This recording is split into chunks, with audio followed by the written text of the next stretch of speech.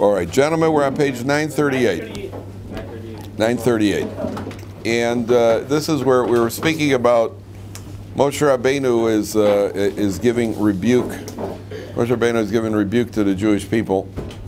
And he's telling the Jewish people about the various things that they complained about and the things that they were what do you call it? Disloyal in various places. The Torah mentions these places, and the last time we spoke about how he's alluding to them he's just alluding to them. Now, the underlying principle here is really a Jewish principle. Why? I mean, the Jewish people who are what do you call it? They're being taken out of. They see Hashem. Hashem has done these miracles for them. How is it? You know, and you always got to wonder if you've seen it. We always think to ourselves, well, if they would do miracles for me, I'd also be a believer. How difficult is it to you got everything and Hashem's laying it out for you. You got manna from heaven and you got water in the well. So where is it that where is the flaw here? How do you ever get flaw? How did you ever end up if it's so blatantly obvious? And the answer is that even nowadays, things are obvious to us too. You got to open our eyes and look, and you'll see it. But there's never a point that a person gets to where we're home free. There's always going to be a pull in the other direction. I told you a story once. There's a guy decides to rob a bank, which is a good parnasa, by the way. Don't knock it till you try it. So the guy decides he's going to rob a bank, and so sorry. He comes up with a great idea.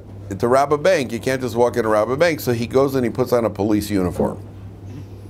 And he walks into the bank, he's wearing a police uniform, walks in, and nobody suspects a policeman, so he comes walking into the bank, and he walks up to the counter, and he pulls out a gun, and he holds the gun, and he says, "Okay, lady, fill up the sack with money." There's a guy behind him wearing a dirty t-shirt and blue jeans, and he's an undercover cop. And he takes the gun and he sticks it in the guy's gut. He says, "You're under arrest. I got you right there." Okay, so he arrests this guy right when he's robbing the bank. And now he doesn't want the guy to run away, so he takes out a pair of handcuffs and he handcuffs himself to this guy, and he's going to walk him down to this police station. So there they are walking down to the police station. This guy's wearing a police uniform, and this other guy's wearing a t-shirt and jeans. And they're on the way to the police uniform, and as they're walking towards the police uniform, the undercover cop has a next-door neighbor, and he comes walking towards them. Now what he sees is his next-door neighbor being handcuffed to a policeman. So the neighbor, as he walks by, kind of, gives him, opens his eyes a little wide, and so the undercover cop says to him, "No, Bill, I know what you're thinking. This isn't what you're thinking. You see, I happen to be an undercover cop. I've never been able to tell you. And this guy was robbing a bank, and I arrested him, and I'm taking him to the police station." Now, the other guy is in trouble, so he's not going to make his life easier. So he says to the neighbor, "Now, you don't really believe that story, do you? I mean, look at me and look at him. And I'm taking him to the police station." He says, "Bill, I'm telling you, I'm an undercover cop." He says, "They don't believe that kind of nonsense." So they go back and forth. Finally, the undercover cop says, "Listen, there's only one way to prove it. The guy who's got the key to the handcuffs, he's the guy who's in control. Is he pulling me or I'm pulling him?" He says, "Let's see the key to the handcuffs." And the cop says, "I haven't got him." He says, "Yeah, well, I do." And he pulls out the key, says, "I've got the key to the handcuffs. I'm in control." He says, that's the test that we're always going through, is we're being pulled. And there's a tug of war going on between us and what we call the Yetzer Hara, the evil inclination. There's a constant tug of war. The determining factor is who's in control, right? Am I in control? He's there, and he's pulling, and we're pulling back. We're constantly pulling. By the way, you'll notice he's there very early in the morning. He gets up at nates. I mean, the Yetzer Hara is up at nates. So when your alarm clock goes off and you're supposed to go to minyan, and you want to sleep later, right, he's pulling you down. I once heard a golden piece of advice, by the way. When you get up in the morning, you want to sleep late, you want to sleep more? You may have to. But the first step is get horizontal. First get horizontal and then make the decision. Don't make the decision vertical. Because, get vertical. Don't get, no, sorry. Get horizontal, you are horizontal. Get vertical. When you're vertical, then you could make the decision, you need to sleep more, so sleep more. But if you're making the decision when you're horizontal, then it's you haven't even got it. You're imprisoned, and therefore, no matter what's going on over here, no matter what happens, what the Klal Yisrael have seen, Kosh Baruch Hu has done this nace, that, all the miracles. At the end of the day, there is always a counterforce, and that's what we have to remember. In the counterforce, the question is, who's in control? Are we in control, or is the counterforce in control? That's the battle. Now, if you take a look at Pasuk Dalet on page 940, so it says like this: Acharei hakoso esichon melech haMori asher yoshev b'cheshbon, ve'esog melech haBashan asher yoshev be'ashtaros ve'edrei. This all takes place after Moshe Rabbeinu has killed these two mighty kings. There is Sichon, which the Torah reports at the end of Sefer Bamidbar.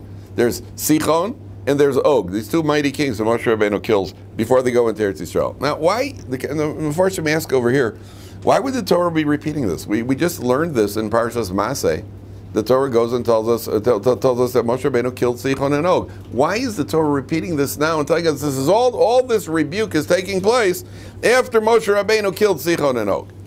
So the Mefarshim explain, well, if you're going to rebuke somebody, if you're going to, sometimes you got to say something unpleasant, make sure you do something for them first. Right? It's always easier to receive rebuke. If you want to rebuke me, feel free to rebuke me, gentlemen. Give me $20, right, and then rebuke me. I'll accept your rebuke gladly, right? But first, do something for me. Now, the question that the Mefarshim asked, Moshe Rabbeinu, you got to do something for the Jewish people. You've done an awful lot. You brought them out of Egypt. You've been leading them for 40 years. And you still got, and you can't rebuke them until you remind them, oh, what I did for you with Sichon and Og. You know what the answer is? Yeah, that's right. Right. What did you do for me today? Right. Otherwise, how do you explain a ball player who's won championships getting booed? Right. What did you do for me today? Right. I don't care what you did yesterday. What did you do for me today? So even a Moshe Rabbeinu who's going to go and rebuke the Jewish people, but what did you do for me now? I know what you did. You split the sea, and that was all very impressive. Terrific. What did you do for me now? More than that. If you look at the word cheshbon, what does cheshbon mean, gentlemen? What's that? An accounting, a calculation. Okay? A cheshbon is a calculation. Sichon is the king of Cheshbon. Og is the king of Bashan, which is in a place called Ashtaros Be'edrei. Edrei is the Aramaic word for an arm.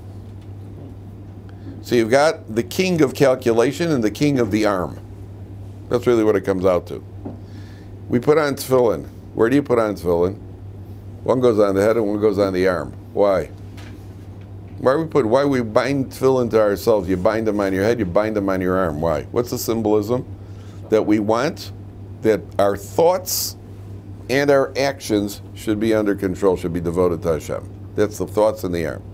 Moshe Rabbeinu, this is the last act he's going to do for the Jewish people. He killed Sichon and Og. The rest, he's gone. He's not going into Eretz Yisrael with them. So Moshe Rabbeinu is staying on the other side, on the occupied East Bank.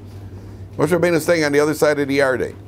The last thing he does for the Jewish people is he kills Sichon melech Cheshbon and Og melech HaBashan. In other words, whatever spiritual forces there are contaminating thought and action, Moshe Rabbeinu puts some sort of neutralizes them so that the Jewish people will not be subject to that influence before they go into Eretz Yisrael. And therefore the Torah emphasizes Sichon and Og. Okay, now if you take a look in Pasuk Hey, Be'ever HaYarden, Be'eretz Moav, Ho Moshe Be'er Es HaTorah Zos Lemor. Moshe Rabbeinu on the other side of Yarden begins clarifying the Torah.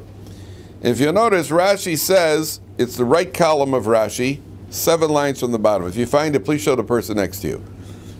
Be'er Es HaTorah. Says Rashi, what does that mean? He clarified the Torah. Moshe, how does the article translate it? Moshe Rabbeinu began explaining the Torah. Okay, explain the Torah, clarify. How did he explain the Torah? Take a look at Rashi. Be'er Es HaTorah, says Rashi, B'shivim Lashon Parsha Lehem, in 70 different languages. Can you imagine? 70 languages? How many languages do you know, gentlemen? And I know some guy, who knows 8 languages. It's French, Spanish, English. Is that 70 languages? And he explained the whole Torah. I mean, even in one language to explain the Torah takes a while. Right? Take you a while. In one day, he explained the entire Torah in 70 different languages. Okay, so we're obviously talking about something that's beyond our comprehension. Some of the Farshim say that 70 languages doesn't mean 70. Did you ever hear the idea there's Shivim Panim La Torah? There are 70 different ways to understand Torah. That everything, there are different layers of understanding of Torah. I think the Vilna Gaon says, the Vilna Gaon once woke up in the morning, he said he understood the pasuk Vayaluza Negev. He had 1,180 different approaches to explaining that pasuk. How do you like that, Mayor? A thousand something approaches, which he dreamed at night. Woke up in the morning and he had over 1,000 different ways to approach a pasuk. So we say there's an expression called Shivim Panim La Torah. There's 70 different explanations for Torah, and by the way, it's not limited to 70. 70 is just a number. There are endless layers of understanding, endless layers of depth of Torah. So Moshe Rabbeinu explains it in 70 languages. Now, the question is why? Let's say it means languages. Why? Why would you have to explain it in 70 languages? And communication, I mean, this is, even husbands and wives think that there are different languages, right? Husbands and wives speak the same language in their communication issues. Right? That's, ask any husband and wife combination. It's like a wife says to her husband, somebody once said, women think communication means agreeing with them. So the wife says to the husband, do you think we should get a new couch? He says, no, I don't think we need one. We're just not communicating, And I thought that was great communication.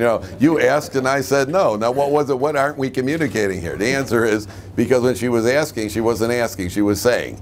Right? Is it true or not true? That's what you will find. How many of you are married, by the way? None of you. Okay. You'll find you are married. Okay. So you will find that what is he sitting in the back? Yeah, there you go. I got to be careful here because this is on video. My wife may watch this, but yeah, you should know. You should know that one day you should pay me for this. You should know. A husband comes home, and he says to his wife, "You want to go out to eat tonight?" And she says, "What do you mean?" Right? And well, do you want to go with me to eat? What wasn't clear about what I said? And true or not true, right? You say to your wife, "You want to go out tonight?" What do you mean? Well, what could I have possibly meant, right? Now, what she thinks you might have meant is you either don't like her cooking, or you don't like her mother, or you don't like it. It could be any one of several things, right? Now, why is it? You know why? So guys, I'll give you a tip, and you should pay me for this. Kaplan, Kaplan, would make out the checks with a K. Kaplan with a K. I'll give you a tip. If your wife, when you come home one day, and your wife looks up and says, "Do the lights look dim in this room?" Right? Right. Now, you know what that means? Change the light bulb. No. No. It means she wants to go out to eat. What? Yeah. Oh, see? 70 languages. Why? Because, I'll tell you exactly how.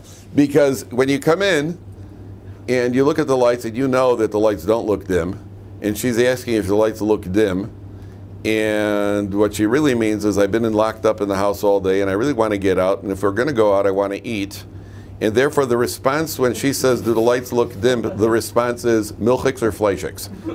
That's the correct response, because that's that. Now, which is why you're laughing, but I'm telling you why. Which is why when you say to your wife, "You want to go out to eat?" she says, "What do you mean?"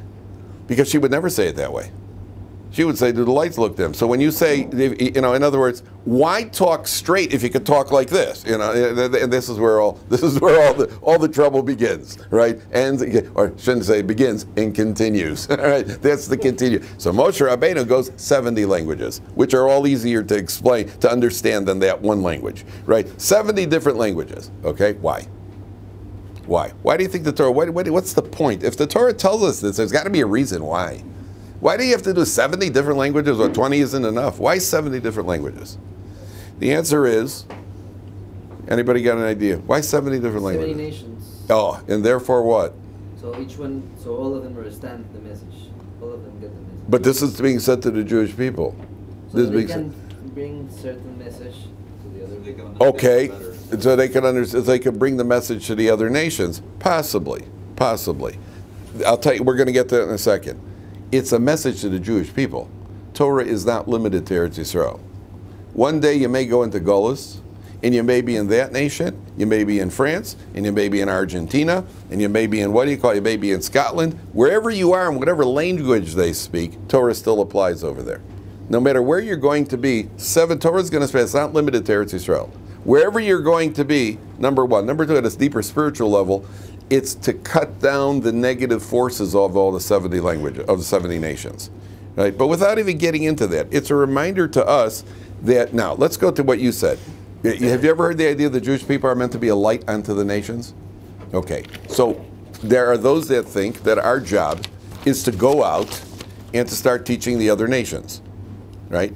But if you know anything about it, all you got to do is pick up any newspaper or magazine, and if you pick up Time magazine, I don't know if you guys know what a magazine is nowadays. You know, nowadays a magazine is this. You know, we grew up with. Do any know what this is, by the way? Have you seen? This is a pen. Right, this is called a pen. This is not a back scratcher. This is a pen. Yeah, we actually use it. We grew up. Mike, remember we used to have, we used to use these, right? Were you around at the time when they had telephones that you actually had a dial like this? They were up on the wall, and you had to dial it like that. And if you got a busy signal, you had to dial it again, guys. It was like, but we made it. Here we are. How do you like that, right? So we made it. So the idea is, if you look at a Time magazine, it looks like a who's who in the Jewish world. Look in finance, it's all about Jews. Politics is all about Jews. What do you call it? Sports is all about Jews. The owners, the agents, right? It's all about Jews. What do you call it? Crime, it's all about Jews, right? Everywhere you go, everywhere you look, you're going to see the Jews. Why? Because the world's focused on it. The world sees us. And when it says to be a light, you know how we're a light to the nations?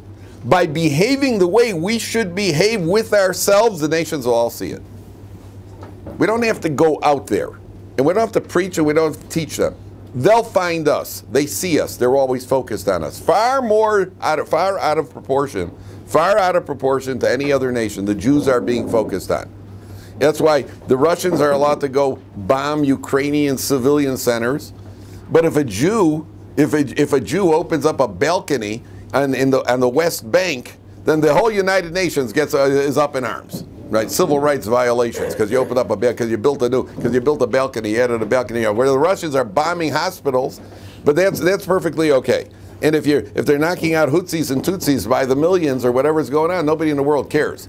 But if a Jew does one, the whole world's focused. They'll always see us. They always see us. They'll always find us. And since they always find us, to be a light to the nation, 70 languages, that's not for them, that's for us. That we have to learn Torah, and we have to behave like Jews. If we behave like Jews in the world, they'll find us. They'll see us. They'll find us. No problem. Guaranteed. Okay, take a look at Pasuk Yud. So the Torah says, in this a really remarkable idea. It's the bottom of page 940, gentlemen. I want to show you a remarkable idea here. And it's something we spoke about in the past, but it's I think we mentioned, I don't remember if we mentioned it last week. Sorry. It says, Hashem Elokeichem hirba eschem, Hashem has increased you. V'hinchem hayom kikochvei hashamayim l'rov. You are now abundant like the stars. So the Jewish people are compared to the stars. Kochavim are stars. Why is it that the Jewish people are compared to stars? Why are we compared to the stars? What's it got to be? I want to give you. Somebody got an idea? Yes. Why? So normally it says we compare to stars, and we think it means that we are as many as the stars. In reality, we are the smallest nation, and there are billions of stars. So how could you even compare the two? Okay. So there's different sheets. You mind saying one or two of them? We'll say one.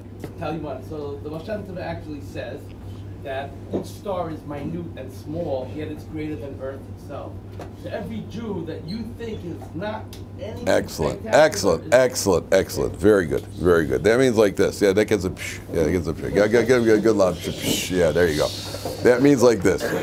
Yeah, what's your name? Abram Walken. Abram? Walken. Where in Brooklyn are you from? I'm from Far Rockaway, but my uncle was Rabbi Small. Oh, from Chicago. Yes. Oh, there we go. He's got yichus. There you go. He's got yichus. The accent. There you go. The what do you call it? He's saying a very important idea. The idea is like this. If you look at a star looks like a teeny little dot. I want to tell you an amazing medrash. You know, the Gemara says King Paro, the most powerful emperor in the ancient world, was 1 amma tall. An amma is 18 inches, maybe. So the Gemara says Paro was 18. It was an amma tall. King Nebuchadnezzar, the most powerful emperor in the ancient world. You know how tall he was? The Medrash says he was katan kikad. He was the size of a jug. Right? That's even smaller than an amma. So now it's an interesting statement. You stop and think about this. The two most powerful emperors in the ancient world, one is described as being the size of an amma, and the other one is the size of a jug. I guess on the resume, when you applied for job of emperor, you know, one of the qualifications, you can walk under the table without bending your knees, then you're qualified. That way you can bite the enemy right in the shins, right? And so they're intimidated by you. So if the Gemara says something like that, the Medrash says something, obviously, literally, I don't think that Nebuchadnezzar was the size of a jug. Somebody once asked me, well, if Paro was 1 amma tall, Gemara says he was 1 amma tall. How tall was Moshe Rabbeinu? 10 amos. So why don't you just step on him? Right? You know, so no, you can't leave. Yeah, oh yeah, crunch. Yeah, next. Yeah. Right. So obviously, hold on the question a second. Oh, obviously, Moshe Rabbeinu, obviously the Medrash is trying to communicate an idea. You know why I understood this idea? I heard somebody speak once who was involved with Hollywood, was involved in show business. Became a Baal Tshuva. He was involved in show business. He was rubbing elbows with very, very famous people. All these worldwide names. And when he got married at his own Sheva Brachas, he said, you know, I knew these people well. The closer you got to them, the more you realize they're really very small people. That's when the coin dropped. That's why I understood the Medrash. You could be a Paro and you could be a Nebuchadnezzar, and you're really a small person. You make an issue out of every little thing. Everything bothers you. You're never happy. You're really a very small person. A Jew, unfortunately, you know where you find out what a Jew is?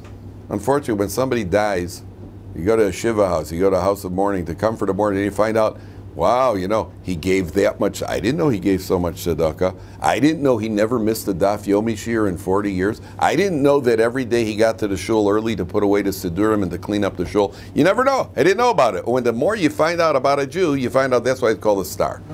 A Jew's like a star. The closer you get, the bigger it becomes. Whereas these worldwide celebrities, the closer you get, the smaller they become, the more nauseated you become.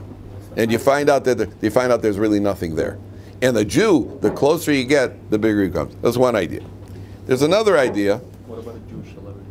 A Jewish celebrity? Most of them are. The what do you call it? Again, it depends. It really depends. When you get to a Moshe Feinstein, or you get to a Rav Ovadia Yosef, or you get to any of the what I call Jewish celebrities, with the Gedolei Ador, the closer you get, the bigger they become, much bigger. An empty celebrity also, you know, unfortunately, Jews could be empty celebrities too. And the closer you get, the smaller they become. There's another idea here.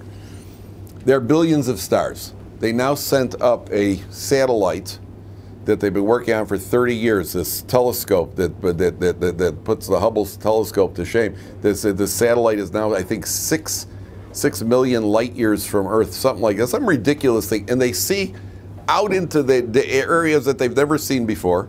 They can see things that they've never seen before. And there are just galaxies with billions and billions and billions of stars, trillions of stars. But one thing is clear about the stars. Who created them? HaKadosh Baruch Hu created them. God created the stars. Every single star, they may look alike from a distance. He's got a different function. Every star, every Jew has a different function. That means no two Jews are exactly the same. What's the first mitzvah in the Torah? First mitzvah in the Torah is be fruitful and multiply. You know, what do we need so many people for? What do you need so many people for? Right? Why does, you know, a few's enough, few's good. Right? Take a look at religious families. You got 8 kids, 12 kids, 14 kids. I know a family with 17 kids. My upstairs neighbor has 9 sons and 7 daughters. Yeah, that's 16. Yeah. And they're all married. They all have grandchildren. Each one has at least 3 or 4 grandchildren. It's not a family, it's a tribe. Right? You know, Bli Ayin Hara. I know one family. I know the family here. There's a family here. One husband, one wife have 20 kids. There was a lady in Israel got on a bus once. You know, they used to have the bus. You got the punch cards. You got on the bus. You had a punch. So she gets on with 10 kids. She gets on, and the guy goes punch. The driver goes punch. He says, "Lady, next time, do me a favor. Leave half your kids at home." She says, "I did."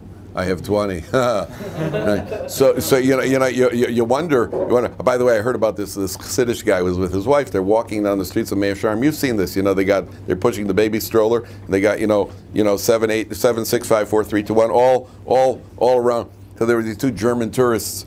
They see this Chassidish couple with a bunch of kids. So one of this German tourists, he says, "Well, don't you think you're being selfish, bringing so many people into the world?" So he says, "Yes, you're right. We are selfish, and we'll stop when we hit 6 million."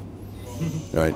Yeah, nice. So when what do you call it? When there's so many, but every single Jew has a different function. No two Jews. Why does Hashem say, "Be fruitful and multiply"? Why do we need more people and more Jews? The answer is that you could have twins. You have twin brothers, twin sisters.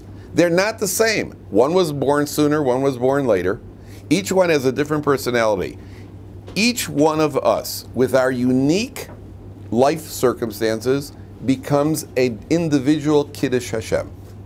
If you serve HaKadosh Baruch Hu your way, and you serve your way, and I serve my way, and you serve your way, and each one of us serves to the fullest of our potential, based on our talents, abilities, life circumstances, challenges, ordeals, whatever we go through, each person is an individual Kiddush Hashem. You have to remember that. And the same way that with billions of stars, no two stars have the same function, no two Jews have the exact same function. And you could learn Gemara Baba Kama, and you could learn Gemara Baba Kama, and your Baba Kama is one type of Kiddush Hashem, and your Baba Kama is another type of Kiddush Hashem. And every Jew has a different function. That's number 2. Number 3, when were the stars created? I'll tell you an unbelievable story. Listen to this unbelievable. There was a yeshiva in the United States. It's a yeshiva. I'm from Chicago. And there was a yeshiva. They were drinking pop in yeshiva, right, on the roof. What do you call it? There was a yeshiva in the United States, and they had a railing leading up to the second story. Second story. So one of the bochrim, one of the boys in the yeshiva, comes sliding down this banister. Zipping down the banister, which is what banisters are for, right? He comes zipping down this banister, he's picking up speed, comes flying off the banister, and as he comes flying over, he knocks over a little old man. He felt terrible, knocked this little old man over. Then he felt worse because this little old man was Rabbi Feinstein's, that's all. Yeah, he just knocked over the Gadol Hador. So, it's one of those moments in life you're just kind of frozen. You just say, so he helps Rabbi Moshe to his feet, and before he could even apologize, Rabbi Moshe says to him, "Please forgive me. I know you boys like to slide down the banister. I generally stand on the other side of the corridor. I'm sorry for standing here and blocking your slide. Please forgive me." And Rabbi Moshe turns around and he walks away. And the guy's like, "What just happened? I just took out Rabbi Moshe and he apologized to me." The next day, he sees Rabbi Moshe, and Rabbi Moshe does like this. He sees Rabbi Moshe, sees him down the hall, he does like this. So the guy figures, okay, now he's going to give it to me good and proper. Yesterday he just let my heart resume beating, and now he's going to give it to me for being a Vildachaya. So Rabbi Moshe calls over and says, "Please forgive me. I don't know what happened, why I was blocking your slide. Please forgive me." The guy's going, every time Rabbi Moshe saw him in the next 2 weeks, he kept apologizing. So the Bachar is going out of his mind. And he goes over to the Mashgiach of the Yeshiva, Rabbi Michal Birnbaum, Zechron Livracha. He says to me, every time I knocked over Rabbi Moshe, and he keeps apologizing to me, what should I do? So Michal Birnbaum said to him, "Go to Rabbi Moshe tomorrow and ask him for a bracha. He'll give you a bracha, and once he gives you a bracha, he will feel that he will have atoned for his grievous misdeed of blocking your slide on the banister." Okay, so the guy goes to Rabbi Moshe the next day, and Rabbi Moshe gives him a bracha. Okay. And then after that, he didn't apologize anymore. And I want to ask you a question. Gesundheit. I want to ask you a question. Do you really think that Rabbi Moshe thought that he did something wrong? Do you really think Rabbi Moshe did something right? I'm much more likely that Rabbi Moshe, the mind works in a millionth of a second, a split second. I think that Rabbi Moshe, before he even hit the ground, knew he was going to get up and apologize. You know why?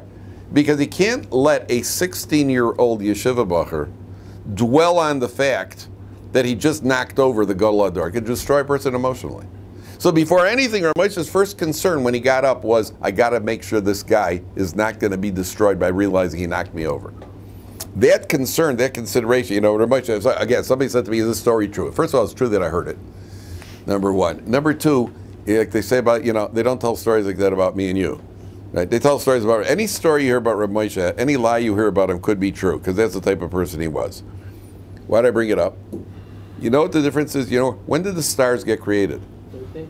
What's that? Third day. Third day. Why were they created? Remember, God created the Shtei HaMe'oros HaGedol, and created the sun and the moon equal.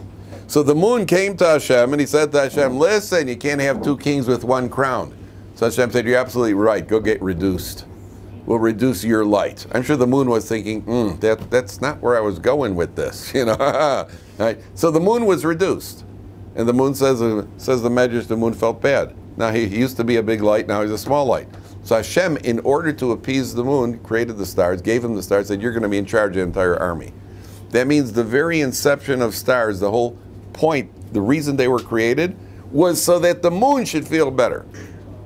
That's why the Jews are compared to stars. The idea of being compared to a star is in order that we should, our job in life is that those around us should feel better for our presence. And that our job in life is to pick people up instead of putting people down. And that a person, what's that? What's that? It's an interesting shot. Is that where did stars come from? Stars were created in order to relieve somebody's pain. That's where stars were created. I'll tell you there's another yeshiva. There's a guy, where are you guys from? You guys from Brooklyn? Queens. So there's a yeshiva, and one of these guys, there's a 16-year-old bacher in the yeshiva who started going through a frum stage. You know, he started telling everyone what they're doing wrong. You know, you touch your shoes, you're chayiv skila. You know, one of those, you know. And when he washed his hands, you know, he made sure to wash with a lot of water and take his time so people in line could be inconvenienced. And when he benched real loud, you know, davening. He was driving himself and everybody else nuts. And eventually he went out and bought himself a frock. You know, a frock is one of those long coats with 2 buttons on the back, and he's walking around with this frock, and the guys are laughing at him in the yeshiva. You're frummy, you're greasy, you're what, and I'm giving him a hard time. Okay, so one day he's at a drinking fountain, he's bent over at the drinking fountain, and one of the other guys in the yeshiva sees this irresistible target. He's bent over, so he comes up behind him, slices him right at the drinking fountain, right? But it turned out it wasn't him, it was the Rosh Yeshiva. Yeah, could you imagine? He zinged the Rosh Yeshiva. And I've heard the story from 2 different people, and I know who the Rosh Yeshiva is. Now, just imagine, you know, what's it going to be? Which one of the 4 forms of Misas Beis Din is it going to be? Skila, Sreifa, Hereg, Chenek, what's it going to be? The Rosh Yeshiva kept his face in the water, and he said, Chaim, if anybody sees what you did, you're going to be embarrassed. Get out of here as fast as you can. Never said a word to him about it. No punishment, no nothing. Now, do you think the Rosh Yeshiva was embarrassed? Of course he's embarrassed. Rosh Yeshiva was embarrassed. A guy slices the Rosh Yeshiva, I'm sure he's embarrassed. But at the end of the day, he's more concerned for the bacher than he is zing him. He zang him. You know what a zing is? Never seen anybody bent over and come over behind him and go zing? No? Oh, I guess you're a better man than I, right? Yeah. Nowadays you hit him with a taser gun. So you know we've gotten more sophisticated. Yeah. At the end of the day, the what do you call it? You know, the sensitivity. But he's also going to be embarrassed. The most famous story about Moshe Feinstein, which I'm sure many of you have heard, is that he got into a car on the way to the yeshiva. He got a ride. And when he got to the yeshiva, somebody saw him, he was holding his hands like this. So when he walked into the yeshiva, they said, why are you holding your hands? He says, when I got into the car, the guy who closed the door, he slammed the door on my fingers. He says, yeah, but you didn't yell. You didn't hear a sound. You know, most people, if you get a door, chas v'shalom, somebody should happen to all of our enemies soon.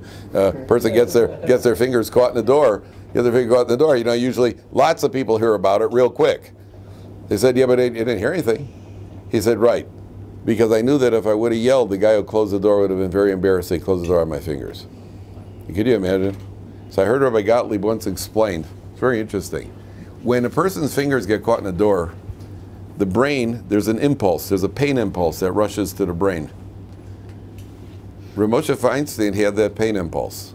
But he also had another impulse called sensitivity impulse. And the sensitivity impulse reached the brain just before the pain impulse, or simultaneously. and therefore he doesn't yell out. That's why Klal Yisrael compared to stars. The idea of being compared to stars is that the same way that the essence of a star is sensitivity, that's where the stars are created. That becomes the job of a Jew. The job of a Jew is to make sure that people around us feel better. You should always ask yourself, any interaction you have with another person, by the way, this includes parents, spouses, children, friends, rabbis, anybody.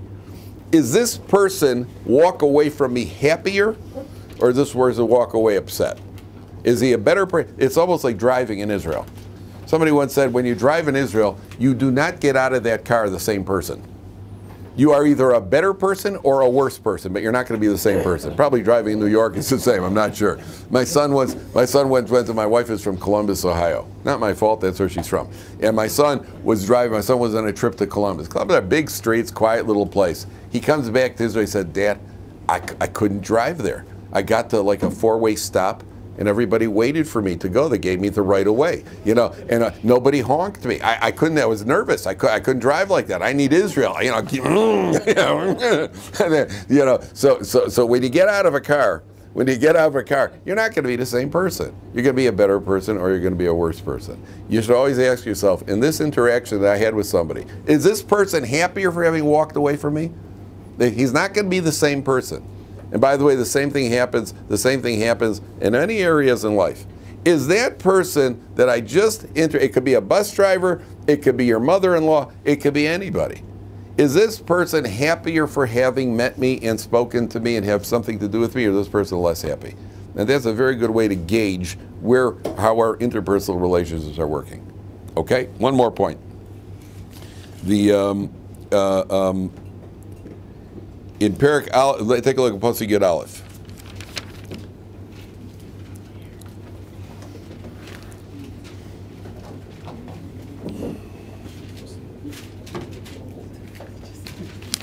Hashem Elokei Avosechem Yosef Aleichem Kachem Elef Be'amim V'Yivorech Eschem Kasher Diber Lachem.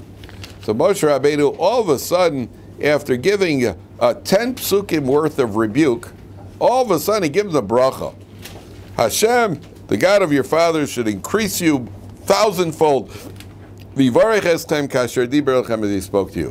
Why is Moshe Rabbeinu giving them a bracha now of all times? And the answer is, what did he just do? He just gave them rebuke. What's your reaction when somebody comes and rebukes you? What is the average person when somebody comes over and tells you that you have a flaw, you're doing something wrong? What's your response? You might be embarrassed. My response is to shoot back. Oh yeah, well you're not so great yourself. Right? The Gemara even says that nobody even knows how to give rebuke nowadays. Nobody knows how to take rebuke. If you tell somebody, by the way, you got a splinter between your teeth, the response is you got a crossbeam between your eyes. That's how we react, right? When somebody says, you're speaking too much, well, you're a liar. What makes you better? That's how we respond. Nobody likes. We like to project ourselves as being the perfect person. Nobody likes to have their flaws pointed out. Yet here Moshe Rabbeinu goes and he gives the Jewish people a rebuke. And the Jewish people, there was a community that was going through there was a community that went through certain tragedies happened in the community. So that often when this happens, so then the community gets together and decides we have to strengthen this, we have to strengthen our tefillah. So no, we're talking in shul, this, that, different things that the community accepts on themselves. This one community took on one thing. There was one thing as a community they agreed on, this was the area we're going to work in life. You know what it was? That if somebody ever rebukes you, you don't respond. They're talking about science fiction here. One of the most difficult things in the world. Moshe Rabbeinu gives the Jewish people rebuke, and at the end of the rebuke he says to them, now I'm giving you a blessing. You know why? Because I said it to you, and you took it like a man. You didn't respond. You didn't try to defend yourself. You accepted what I said, and you listened to it. You're doing tshuva. For that, I give you the bracha that Hashem should increase you 1,000-fold. All right, gentlemen, we'll see you tomorrow.